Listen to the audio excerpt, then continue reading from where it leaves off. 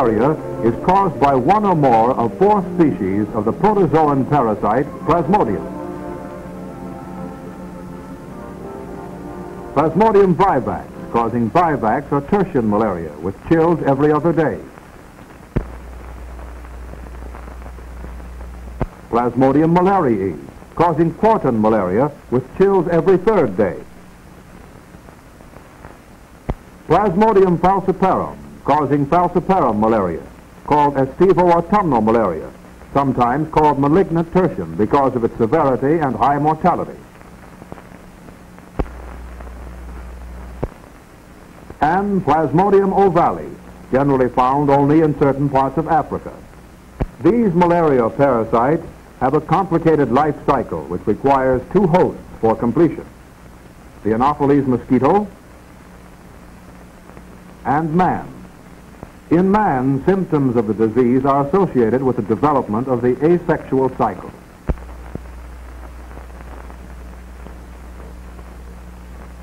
The chills and fever correspond to the periodic multiplication of the parasite in the circulating blood.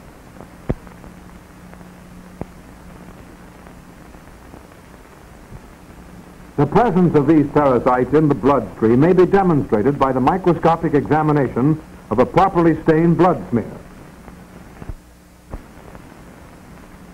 They are found inside the red blood cells.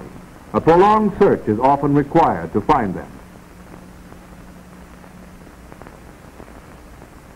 The asexual form of the parasite develops within the red blood cell.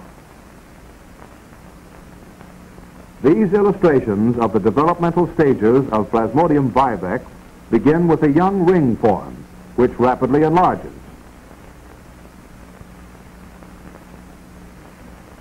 As this trophozoite develops, it assumes an amoeboid form and almost fills the enlarged cells. This mature trophozoite still contains a single chromatin mass.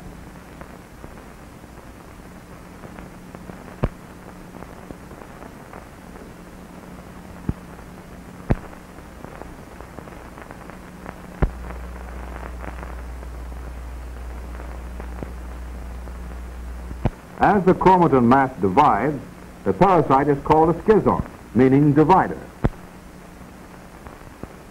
The early form of the schizont is called a pre-segmenter, since no division of the cytoplasm is yet observed. When the cytoplasm begins to divide, it is called a segmenter and contains 12 to 24 new parasites. Such a reproduction occurs every 42 to 48 hours. These new parasites are called merozoites and are dispersed in the blood as the cell ruptures.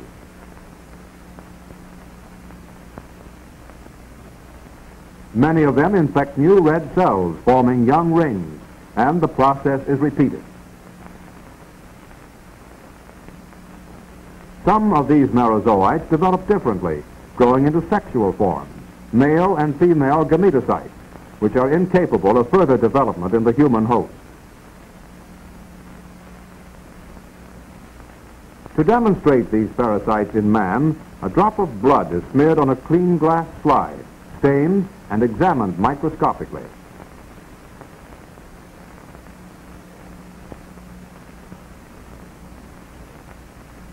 This procedure for the microscopical diagnosis of malaria actually begins with the selection and cleaning of the slide on which the blood smear is to be made. Slides must be clear and free from scratches, dirt, grease, or chemicals. Even new slides must be cleaned. These may be washed and soaked in warm soapy water and then rinsed thoroughly. After rinsing, the slides are soaked in 95% alcohol. They are then wiped dry and polished with a lint-free cloth and stored in dust-proof containers. The face of the clean slide should not be touched with the fingers.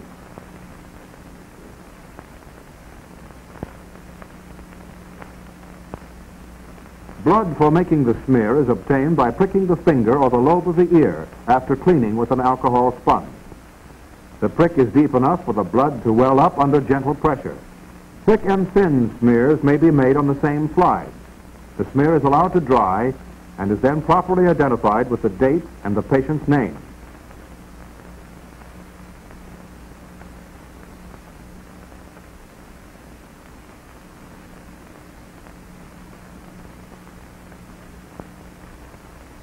The malaria parasites are best stained with a Giemsa stain, which is certified by the manufacturer. Careful technique assures properly stained parasites, providing clear differentiation of cytoplasm and nuclear elements. If the staining solution is not properly buffered, the color of the smear will be unsatisfactory.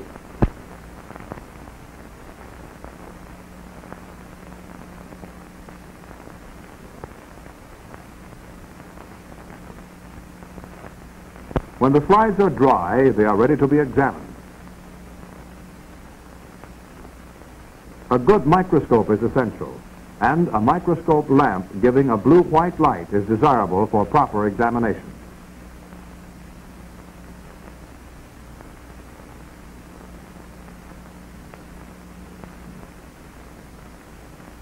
The 1.8 or 2 millimeter oil immersion objective is used with 5X or 6X oculars.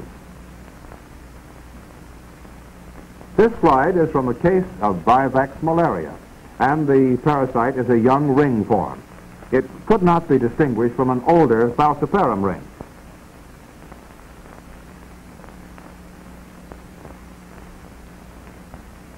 The early stages of Vivax parasites, more active than other species, usually present amoeboid forms, often very tenuous.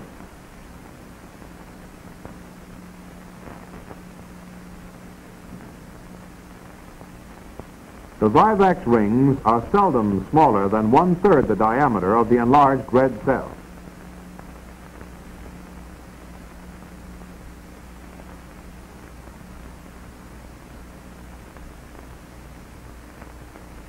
Learning to distinguish the different stages and species of the parasite requires many hours of careful study. In some cases, the experts may be in doubt.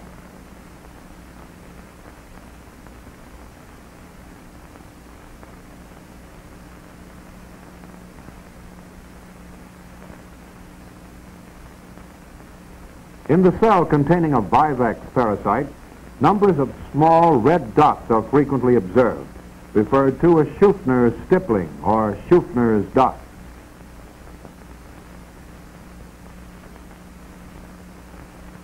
As the trophozoite develops, the red cell usually enlarges. This is characteristic of Plasmodium vivax.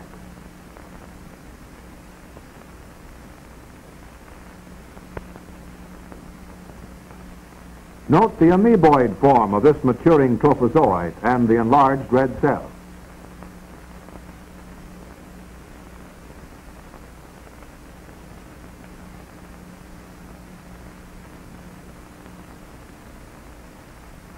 In Vivax, or tertian malaria, the asexual cycle requires about 48 hours for completion.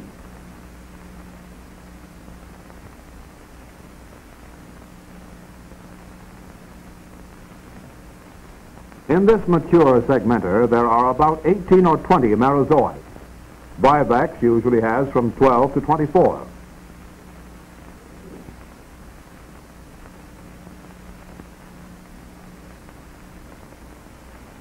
This is an unusual view of the merozoites just as the infected cell ruptures. Many of them are destroyed. Some infect new cells.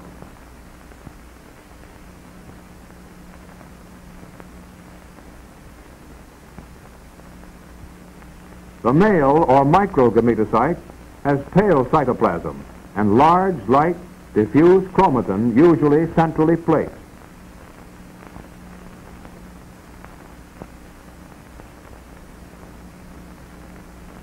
The female, or macrogametocyte, takes a darker stain than the male, and the chromatin is dark red, compact, and usually eccentric.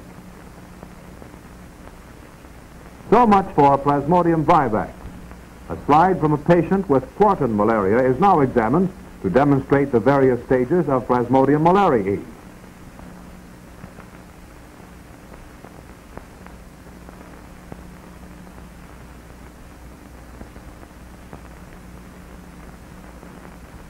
The young ring forms of Malariae closely resemble those of other species.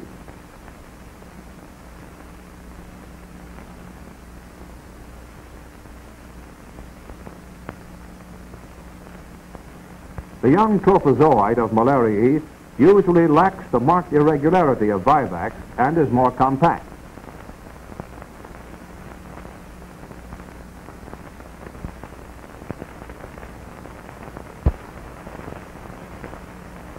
In Malariae, the red cell is not enlarged, and Schuffner's dots are not seen.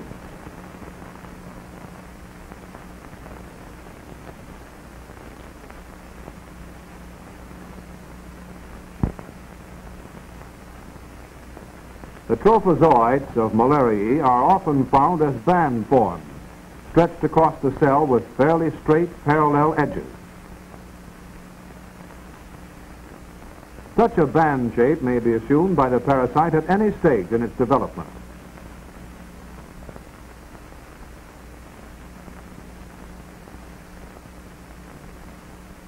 Note here the normal size of the red cells and the compactness of the parasite in the older form.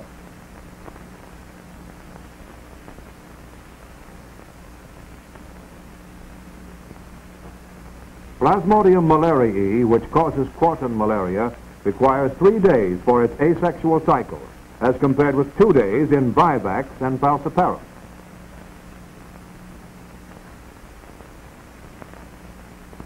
The pre-segmenter shown here practically fills the normal-sized red cell.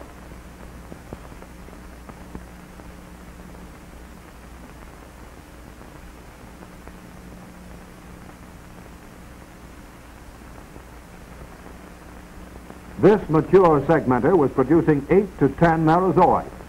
6 to 12 with an average of 8 is typical of Malariae.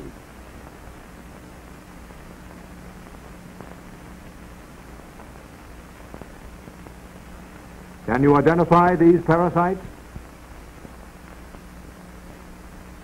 Reference to pictures and written descriptions in an authoritative manual will increase the effectiveness of individual observation and study, but will never replace actual experience.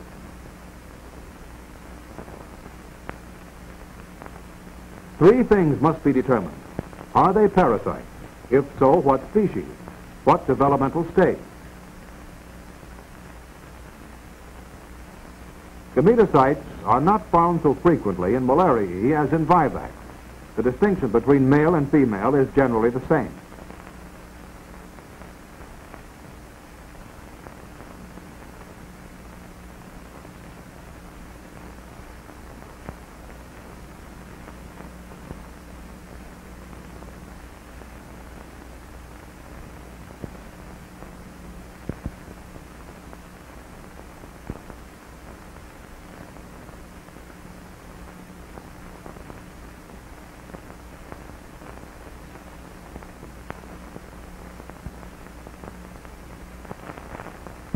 This next slide is from a case of falciparum malaria.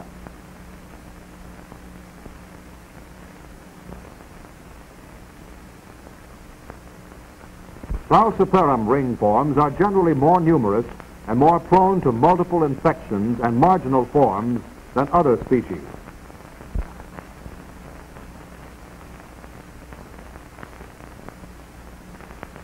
Small rings may be only 1/6 the diameter of the red cell, but larger ones are the same size as vivax or Malariae rings.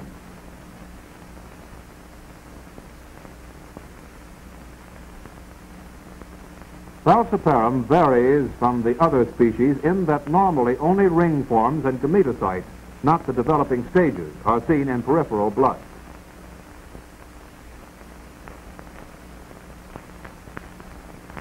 This slide was especially selected in order to show other forms such as these developing trophozoites.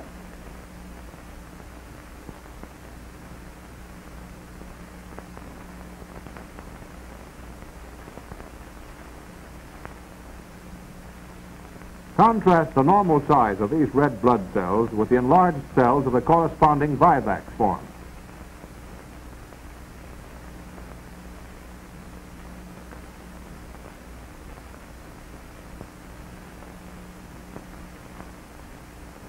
The segmenters in falciparum are small, although not always this small, and produce from 8 to 24 merozoites.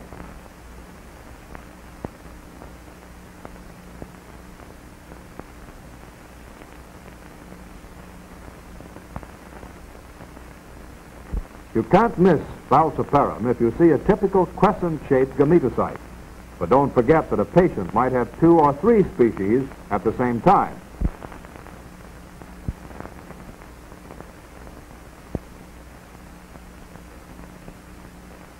The younger gametocytes aren't always easily recognized since they may resemble other forms.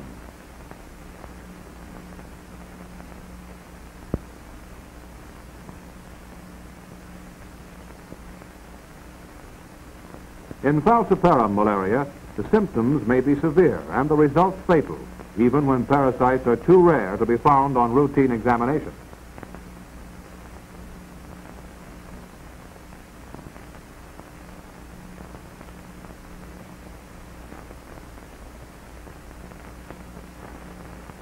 Suppose we review, by means of these comparative diagrams, the principal diagnostic characteristics that you have just seen in these photomicrographs. Although the ring forms of the 3 species are different, it may be impossible to distinguish them in any one microscopic field.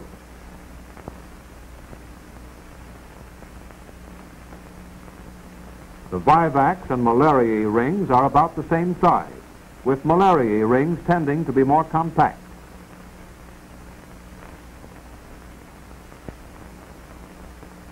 The youngest falciparum rings are smaller and usually more numerous than in the 2 other species. They are more likely to have double chromatin dots and present marginal forms.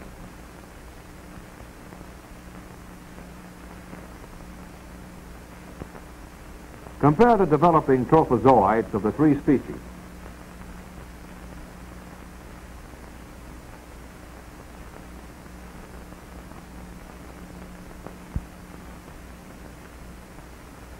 The developing trophozoites of vivax are usually amoeboid until mature, presenting irregular edges and vacuolated cytoplasm. The red cells are usually enlarged and may or may not show Schuffner's dots. In malariae, the infected cell is of normal size. This is also true of falciparum.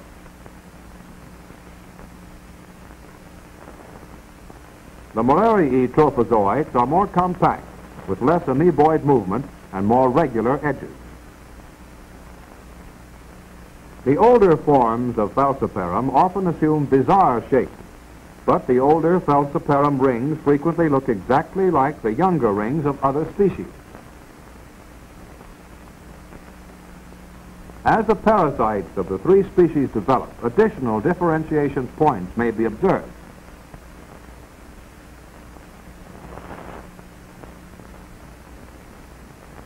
Remember the amoeboid form of vivax with the enlarged red cell, frequently containing Schuffner stippling.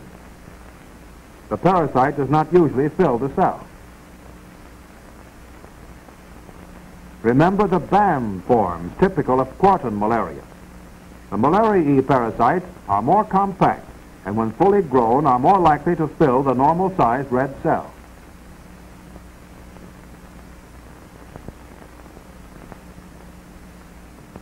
The corresponding forms of falciparum are seen in the peripheral blood only in very severe cases. Even when fully matured, these parasites seldom fill more than half the cell.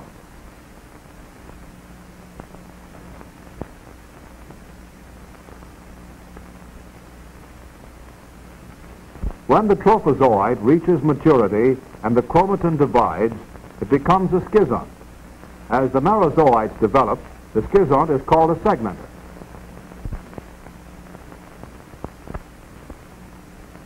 The segmenters of vivax usually contain about 16 merozoites, but often range from 12 to 24 in number, while in malariae they may number from 6 to 12, usually about 8.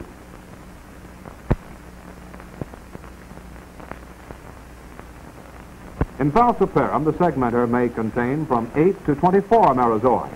The average is about 20. The merozoites in falciparum are smaller than in the other species.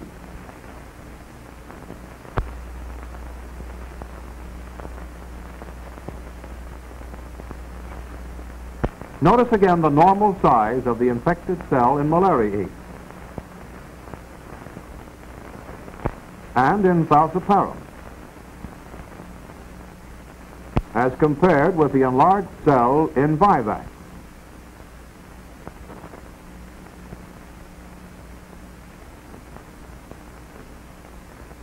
Some of the parasites do not develop into segmenters, but become the sexual forms known as gametocytes. Unless these are picked up by the mosquito, their development ceases and they are destroyed. The gametocytes of Falciparum, called crescents because of their shape, are the more easily recognized of all the forms, and when present, simplify the identification of this species.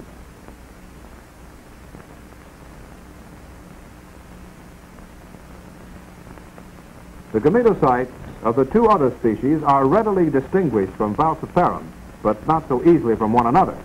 Both the parasites and the cells tend to be larger in vivax.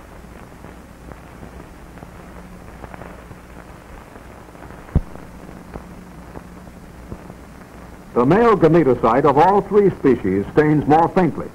The cytoplasm may be pale blue-gray or almost colorless. The chromatin is usually diffuse, pale, and centrally located.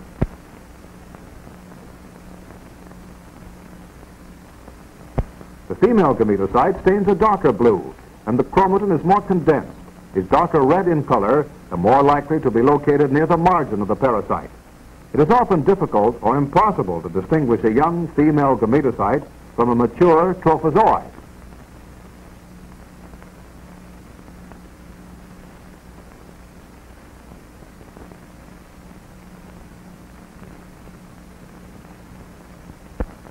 Adequate diagnosis of human malaria requires a knowledge of all stages: ring forms, the developing asexual forms, both as trophozoites and segmenters, and the sexual forms.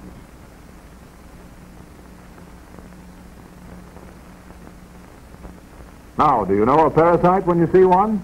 What's this?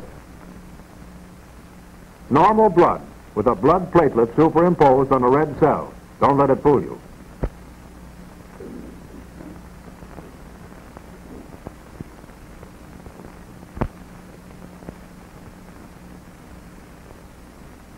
What species is this? We wouldn't know it was vivax if we hadn't seen other forms on the same slide.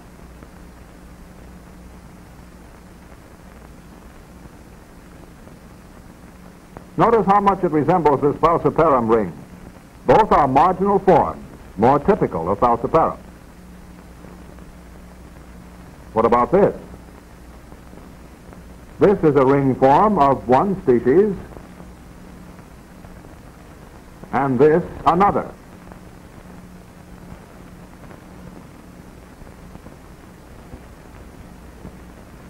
And this one. Yes, vivax. The enlarged red cell and Schuffner's stippling are typical. But what stage? Trophozoite? Gametocyte? What do you think? These pictures should help you learn to discover and identify malaria parasites.